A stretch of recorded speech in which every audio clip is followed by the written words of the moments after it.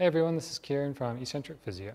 Today's exercise is about the posterior deltoid, so that's the muscle back here. It's one of those three deltoids where we have the anterior, the front deltoid, the middle deltoid, not medial but middle, and then the posterior deltoid, this one on the back here. It's a muscle that should be addressed and developed in really any shoulder rehab program, but particularly in shoulder injuries that involve the back muscles, so like the posterior cuff. So if you've had any issues with dislocations where your arm's been gone that way, or issues where you have trouble going across like this or this, then this is going to be a really useful exercise for you.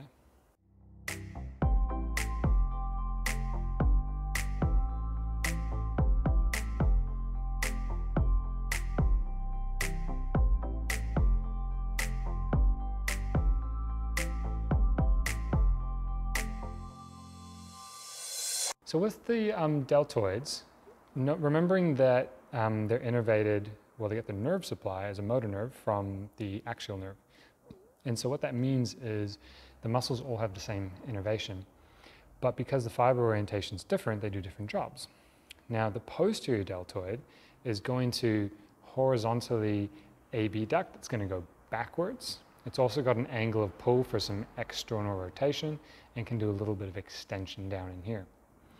Whereas our anterior deltoid, the one at the front, is more about pressing movements, and our middle deltoid is a little bit more about raising the arm up to the side, or bracing or buttressing against things this way.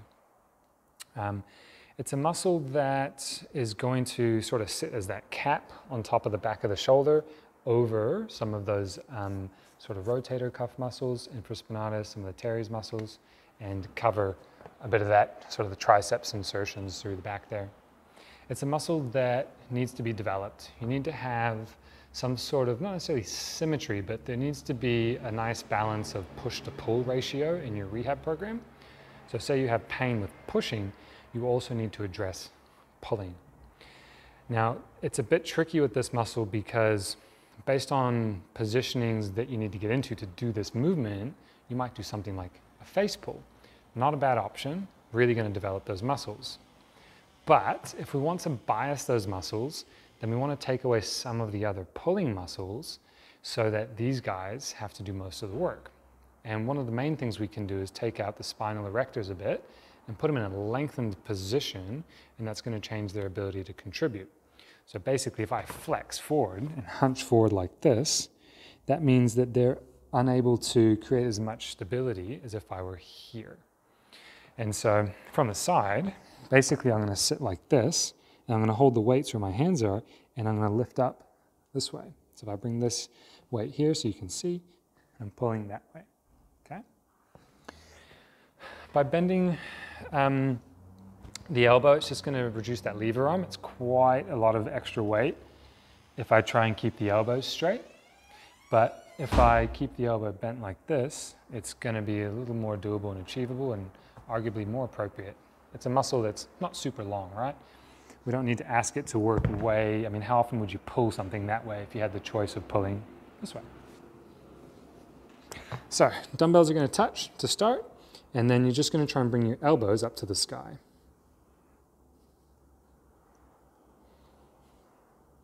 And by doing this, already, I'm getting a bit of fatigue into those delt muscles, posterior delt.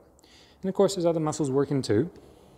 But because I'm working more in that horizontal abduction here, I'm going to be biasing a bit more of those posterior delts. So a really nice exercise to just hit them easily and straight away. Start a little conservatively, even if you think you got quite a bit of strength, so that's 6 kilos, and I can already feel them. Remembering that you're taking away some of the contribution of other muscles that help with pulling, and you're being a little more specific on those delts by being here. And so by lessening the weight, you'll probably have to do less like jerky momentum, and you can be a little more pure in the shoulder movement and get that sort of hypertrophy response by fatiguing the muscle. Keep reps kind of around sort of, within the 10 to 20-ish mark. You could jump up to 30 if you wanted.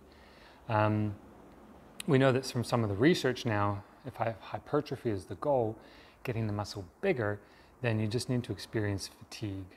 It doesn't necessarily matter if it's a heavy weight or a light weight. Now, if it's very, very light, like 30 plus reps, that gives a different response and not necessarily the hypertrophy response. But if you keep it in that sort of almost like 6 to 30, which is quite a range, I know, but if you can keep it in there and experience fatigue, then if it's a light weight and you're lifting upwards of 20 to 30 reps, or if it's a heavier weight and you're lifting like 6 to 10 reps and you experience fatigue, you're still going to get hypertrophy. So just keep that in mind, knowing that if you do less reps, the workout takes not as long. So that might be something to think about. And just thinking again about that technique of bending over, elbows to the sky, and I'm not trying to have a weight be so heavy that I need to create momentum through my spine, because then all of a sudden that stuff's helping and it's taking away the focus of here. You can work on the skill of pulling and getting the spine involved with other things like a cable row, or more advanced things like a pull-up. If you like this video, then please hit like below. Otherwise, to check out more of our content in the future, you can subscribe to our channel by clicking our logo over here. And to check out our latest video, click up here.